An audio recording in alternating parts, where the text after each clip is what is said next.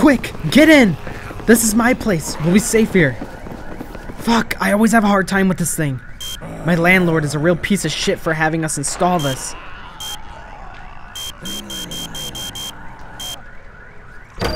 Okay, it's open. Get in quick before the zombies lose interest in that guy. The door's locked. I think we're safe now. Man, it's a good thing Richard from next door came home when he did. He was telling me he suspected his wife of having an affair, so he left work early today. Honestly, I just think he was insecure, but I guess we'll never know. As soon as he walked up the stairs, that guy leapt at him, and then he started eating his ass. If it wasn't for him getting his ass ate, it could have been us. I guess we're pretty lucky. Or maybe I'm the lucky one for having someone as cute as yourself in my apartment.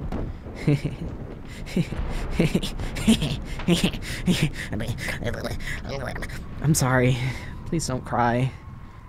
There. I'll brush your hair so you stop crying. No, like, actually don't cry. Because I've watched enough zombie movies to know they're sensitive to sound. They're pretty dumb. Dumb enough to not be able to open the door. But if they want to get in bad enough, they'd claw tooth and nail.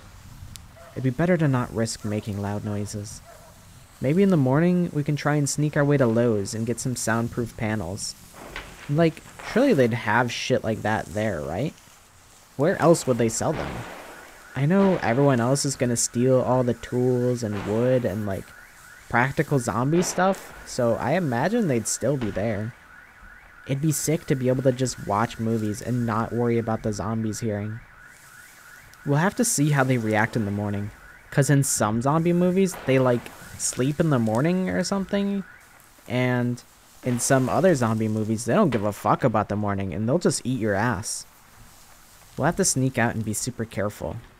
I'd say we'll just look out the window, but this fuck-ass apartment complex, you can't even see anything. My window is just facing another window from a different apartment complex. The dude that lives there is chill though. One time, we made a bridge between his place and mine, and we watched the Jake Paul vs. Nate Diaz fight.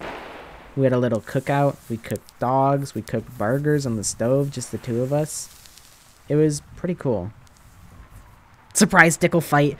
I'm Nate Diaz and you're gonna be Logan Paul. Stop it, that tickles. Oh fuck. Oh fuck. Go! Hide in my room. Go in the closet and put on my fursuit. It'll protect you because zombies don't fuck with furries. I saw that in a video once.